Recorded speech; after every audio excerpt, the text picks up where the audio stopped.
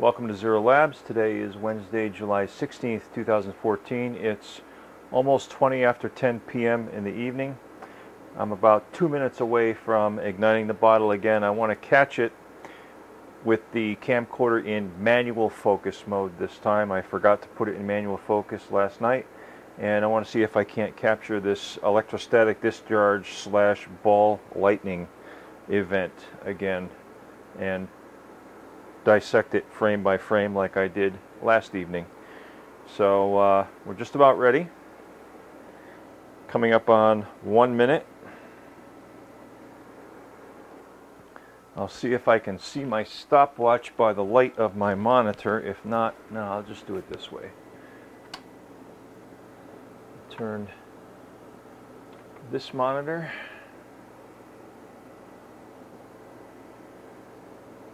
Yeah, I can see it fine. All right. All monitors are off.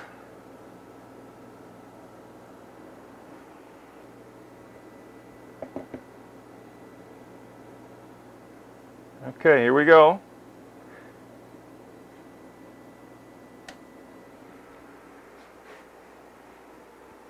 In 3, 2, 1.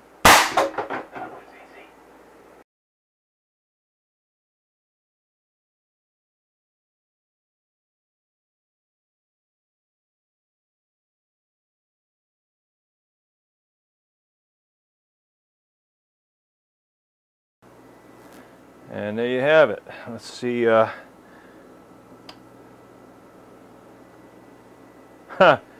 It still knocked my my bottle.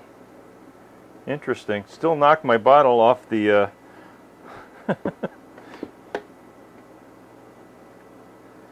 off the piece of wood. I see what happened now. It actually pushed the bottom out a little bit. But I can just pop it back into place, so that's why it didn't stay in place. That certainly explains why the bottle bounces.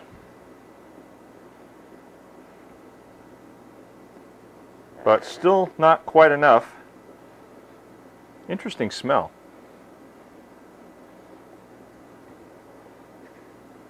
Interesting smell after ignition.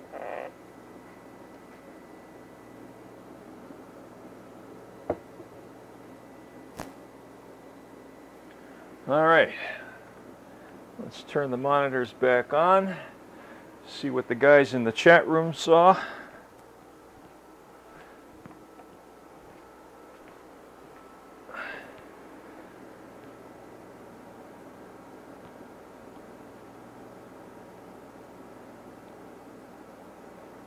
Smells like, yes, it does smell like ozone. That's exactly what it smells like.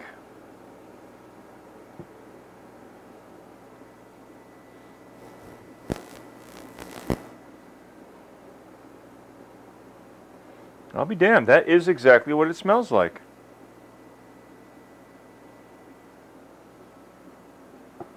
How did you know?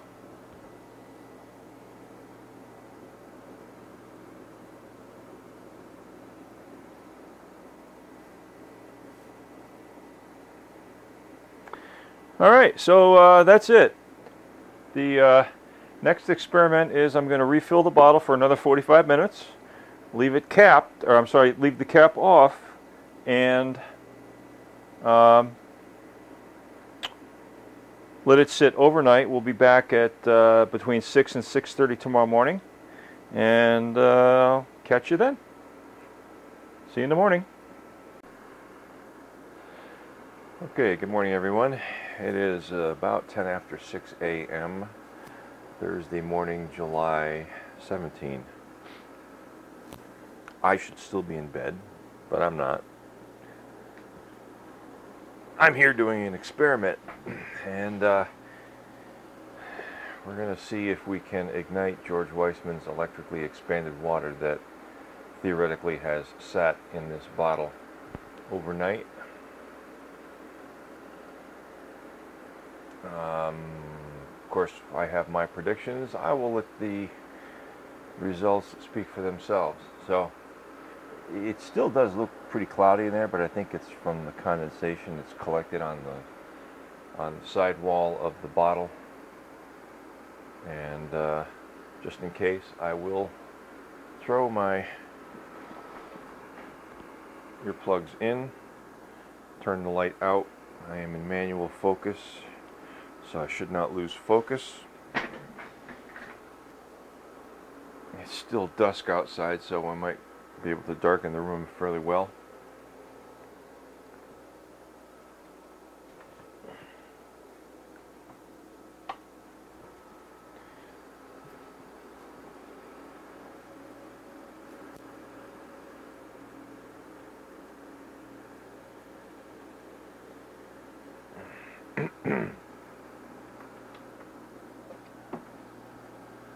Alright, the computer monitors are off, and this is the test for overnight latent electrically expanded water in 3, 2, 1. Okay then. Alright, I don't think it matters how many times I hit this. I'll even go in with my my lighter. If I can find where I put it.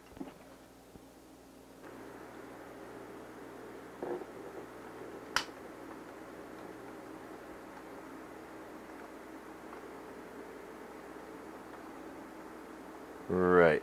Well, I dare say we have no combustible gas here.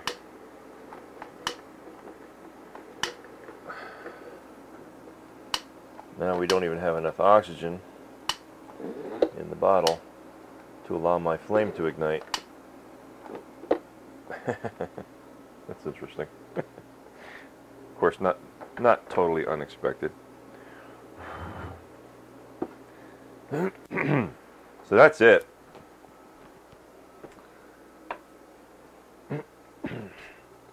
Mr. Wiseman was convinced that the gas that I was igniting last night, after allowing the bottle to vent for 5 minutes, was still his electrically expanded water. He did make the statement that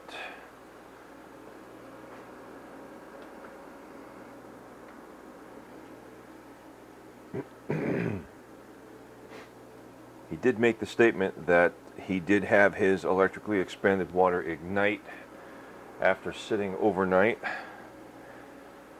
with sparks from his grinding wheel as they flew past his electrolyzer. So this means one of two things.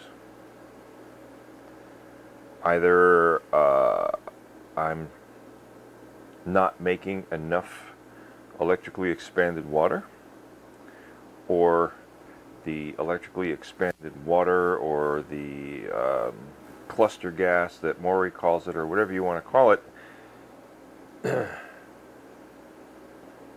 doesn't exist, or at least is not created.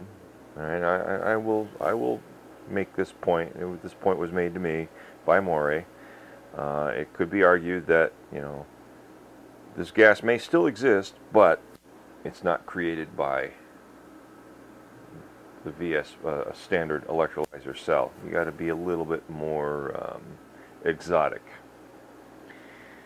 But if it's true that what I was igniting last night was electrically expanded water, then it should also hold true that this morning that same electrically expanded water or cluster gas would have still been in the bottle. And it's not. And I don't know how you explain that one away. I did take some slow-mo of the combustion last night, though. Very interesting electrical discharge characteristics. I'm going to be doing more video taping. Listen to us.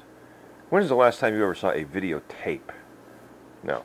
I'm doing more video recording of the combustion of the gas, because there are some very interesting anomalies that do take place when it's not just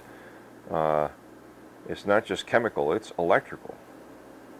There is a lot of electricity, a lot of electricity being released when you ignite HHO. Very interesting. So that's it. Everyone take care. Experiment is over. At least the primary experiment is over.